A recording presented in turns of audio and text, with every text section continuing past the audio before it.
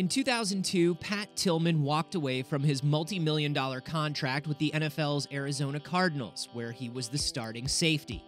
Inspired by the events of 9/11, Tillman joined the Army and went to Iraq to fight as an Army Ranger. Tragically, on April 22, 2004, Tillman was killed in a friendly fire incident in Afghanistan. To this day, Tillman is remembered for his exemplary character, spirit, and sense of curiosity about the world.